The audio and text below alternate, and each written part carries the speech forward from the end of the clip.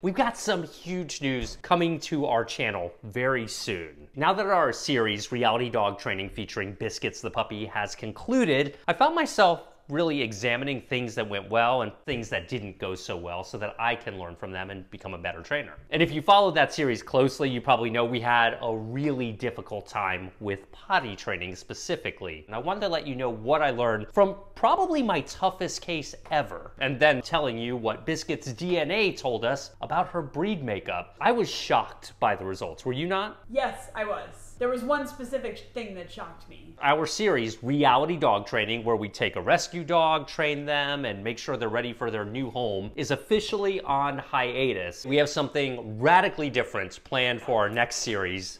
That's good. Sorry, Inertia.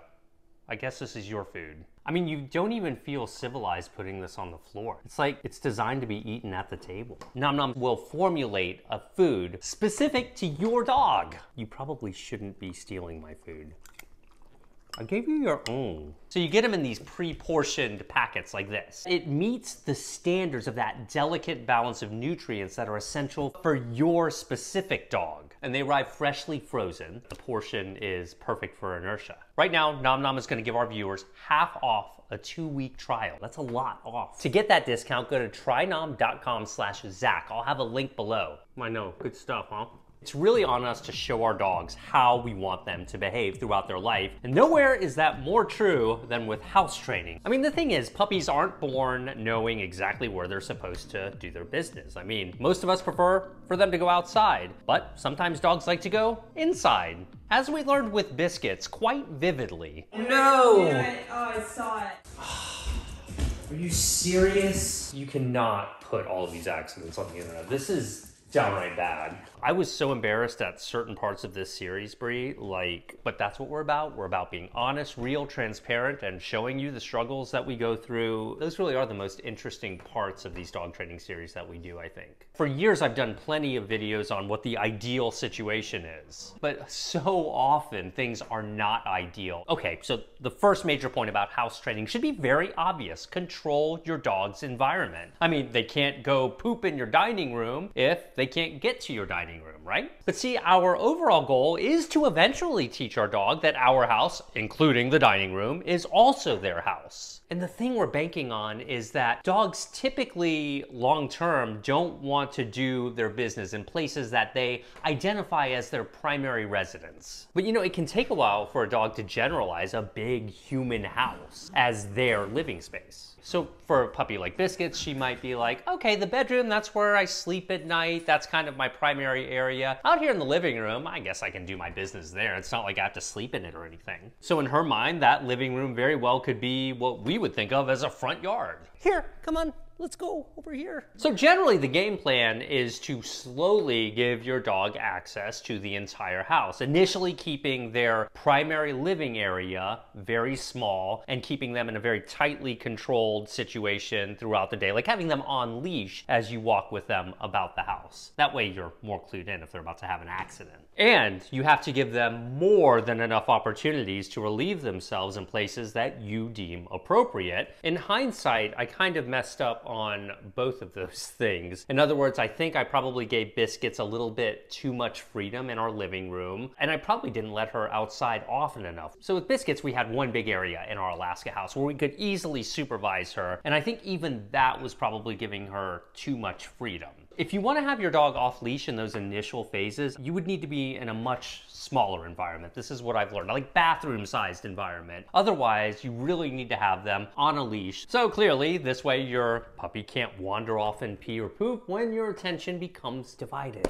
And also, when you have your puppy on leash, you really get to know them, and it's easier to zone in on when they have to go. Maybe they'll jump up on your leg, or maybe they'll gently pull you towards the door. I mean, every dog is different, but almost all of them will behave in a way that is easy to correlate with them having to go outside. Another great way to control the environment is by having baby gates up so that you can keep the area smaller and make it easier for you to supervise them. It's impossible for us to supervise our dogs all the time though. So for that reason, you have to have a puppy-proofed area where you can tolerate accidents should they occur. Maybe it's a large playpen. You really want to go out of your way to make sure that your puppy puppy is so extra comfortable in whatever area you choose, because increasing their anxiety isn't likely to help matters. And with Biscuit, she didn't take to her crate quite as easily as I had hoped, which complicated matters. It made it more difficult to control her environment. So giving her a really good quality chew really helped her spend lots of time in the crate where she was enjoying herself. Thus, we were able to kind of create that different emotional response. If her crate became an area where she could be like, I love this place because I get this chew, then we could start turning the tide and reducing that anxiety. So in Biscuit's case, she really loved those turbo tendons, which were designed for giant dogs, which kind of makes a lot of sense knowing what we know now about her breed. But anyway, more of that in a second. Those come from Pupford, by the way. They're super long lasting. Kind of important. You don't want your dog going through a chew in 30 seconds. I use Pupford treats all the time when I'm doing training, whether it's potty training or otherwise, because they're also super high quality. They're very unlike other treats that you're going to find on the shelf. Even if Pupford wasn't one of our sponsors, I would be loaded up on those products. Also, I know many of you have taken my 30-day perfect pup program through Pupford as well, which is all completely free. If you've got a puppy, I had you in mind when we designed that course. I'll have information on everything Pupford below. But ultimately, over the 3 weeks that Biscuits was with us, we did get her comfortable with being in the crate, and you can see that series and how we went about that process if you're struggling with that. The whole logic of using a smaller crate is that it's easier for a dog to generalize, oh, this is where I sleep, so I won't do my business in here. And then the second you let them out, you can take them to where you want them to go. Versus a big room like with Biscuits, where she was like, yeah, we play over here all the time, but over there on that side of the living room, that's okay. That looks like a great place for a bathroom. Oh, yep, it was. And seriously, we want to be very sparing about how we use the crate, like no more than 3 or 4 hours at a time for a young puppy. And generally, there's an exception with overnight where it's probably okay to leave them in there for a good 8 or 9 hours, unless they wake you up telling you they gotta do their business. The way that I utilize a crate is to keep them safe for short periods of time when I can't directly supervise them. Now, if you have to go to work for like 8 hours, it's a good idea to come home at lunch if you can, or have a friend or relative come and let them out to give them those opportunities. Now, in Biscuit's case, she just had a lot of anxiety that we had to work on slowly with the crate. But in most people's case, if your dog doesn't like being in the crate and you've tried for, say, up to a week to get them comfortable with it, there's a good chance that they are not sufficiently physically and mentally exercised, and that helps a ton. So taking a 1-hour walk before bedtime with them can be a great way to prime them to do well in their crate overnight. But no, not in Biscuit's case. She couldn't make my job easy. And in her case, it turned out to be okay because most of her accidents weren't really happening overnight because she was on my chest most of the time. What are you looking for? It's just funny what's happening in the bed right now. Nothing's happening. The dog is in the crate. Uh-huh. Mm-hmm. As I thought. I don't regret that. Have you ever cuddled with a dog like Biscuit's? I think I must have added at least 2 years to my life. So even though I was having trouble potty training her, I really felt like my quality of life overnight was dramatically increasing. I mean, was it really that important to potty train her anyway? Yeah, just come clean, Zach. I was slacking and I paid the price for it. Yeah, you did sleep in bed with her for like 2/3 of the series. So I really had to do some critical thinking and analyze, all right, how are we gonna get this dog back on track with house training? I mean, I remember thinking, Zach, you're a dog trainer. You're smarter than this little yellow dog. So I decided to put her crate near my bed at night so that way she could see that I was at least there, and that seemed to make her more comfortable. She looks happy as a puppy. When you have a puppy, you've got to be prepared to let them out in the middle of the night if they start crying. In the beginning, it's normal to have to do this up to about 4 times overnight, but usually twice with most of the puppies that I've really done these in-depth training series with has been pretty good. When you do take a puppy out for a break, be prepared to be out there for like 5 or 10 minutes. 5 or 10 minutes on a potty break can be the most boring thing in the world, and it feels like forever. Honestly, guys, this is an area where I could have done a lot better. Usually, I will take a puppy out once an hour in the beginning just to give them lots of opportunities, maybe even every 30 to 45 minutes. And then after a few days of that, once I get to know the puppy, I might let them out every couple of hours, and then hopefully within the first 10 days, every 3 to 4 hours. Prior to this training series, I visited Alaska the last 2 summers, and it was beautiful. It started snowing, like all the time. No one told me there was so much snow in Alaska. They should put that on the internet or something, so people know. I don't like being cold and in the snow. And so with Biscuits, rather than letting her out once an hour, I tried to stretch that to 90 minutes, and it just got out of hand too quickly, and I wasn't giving her enough opportunities. I knew it. And so I was reminded of one of my own dog training laws. If you want success, you need to be relentlessly consistent. You know, it should go without saying that we don't punish potty accidents. Again, if our dogs do their business in the house, it means we need to do something different. If you're having potty training relapses that seem to come out of nowhere, there's a good chance there's a medical issue. I can't blame that on Biscuits because we had her checked out thoroughly and there was no evidence that there was anything medical causing her issues. Just a lack of consistency on my part. Now, we were able to catch Biscuits in the act several times, which is not quite as good as getting them out ahead of time, but probably better than letting them finish. So if you can catch them right before they do it, you can pick them up and escort them to the proper place. Guess who interrupted? Not even interrupting. She's running to the bathtub because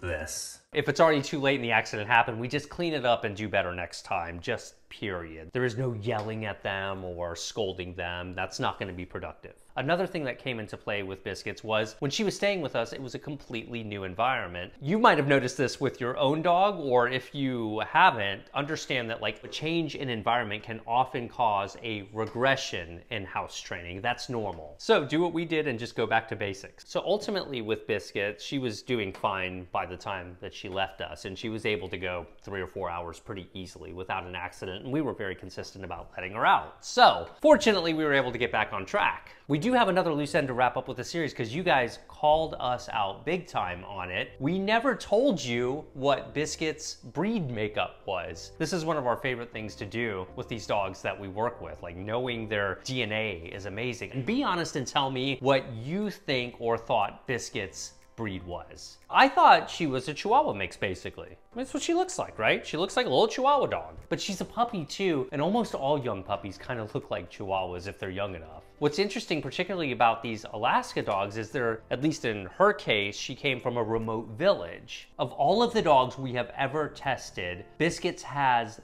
the most number of breeds inside of her. And the moment you've been waiting for, she's 5.2% West Highland White Terrier. I mean, only 5%. You can see why that's not obvious, but pretty cool. I mean, how did a West Highland White Terrier end up in an Alaskan village? This is a huge surprise. She's 6.7% German Shepherd dog.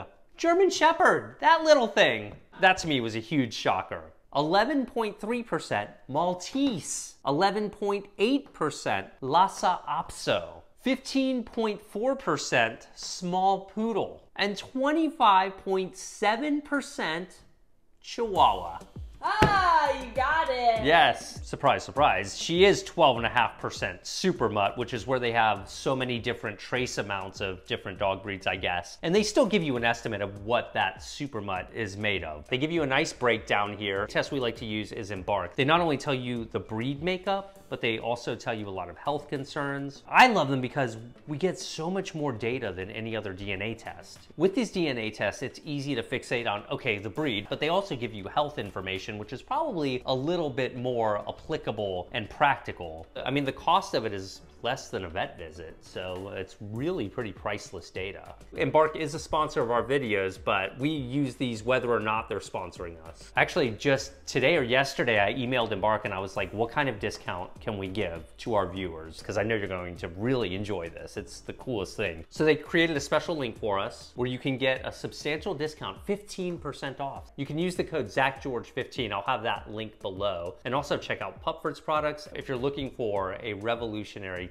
top-notch dog food, you've got to give Nom Nom a shot. Half off they're giving you to try it out for 2 weeks. I think it's well worth it. And we are about to go places we've never gone before on this channel, and I think it's safe to say that Bree and I are going to learn about a side of ourselves that we've never met before. Stay tuned. That series is currently in production. I'm a little nervous. You should be nervous. Subscribe and click the bell so you get notified every time we upload a new video. Follow us on blah, TikTok. blah, blah, blah, blah. Follow us on TikTok and Instagram. Bree, if they wanted to follow us on TikTok or Instagram or subscribe to my channel, they know they can do all that. Links below. Check out my books if you like books. If you want to read my books, okay, they get like 4.5 stars on Amazon. Okay, we will see you in the next video or series or next video. I don't even know what's coming up next on this channel, so stay tuned. We're in one of those like transitional moments.